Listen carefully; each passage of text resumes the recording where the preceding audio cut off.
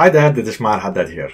In this video, I just want to show you a simple lab just to show you how you can change the router name of the Ubiquiti EdgeRouter X. So this happens, and you can do it also the same on any router which is using the Edge Max operating system.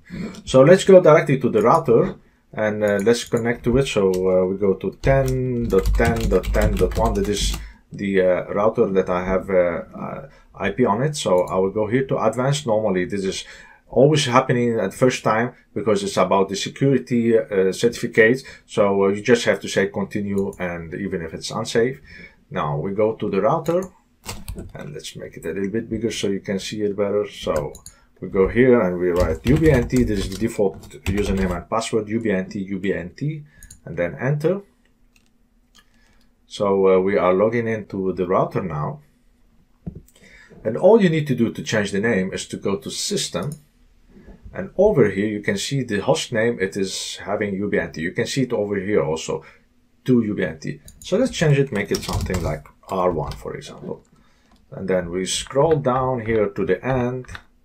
And you have here the save. So you click on save. And once you do that, you can see that the name has changed now to R1. So this is what I wanted to show you in this video. It's a very short one, but just to show you that it's very important also to change the name when you want to have edge routers. Maybe you have many edge routers, so you can differentiate one of the other by just changing the name. So this is what I wanted to show you in this video. I hope it was informative for you, and I'll see you in some other videos.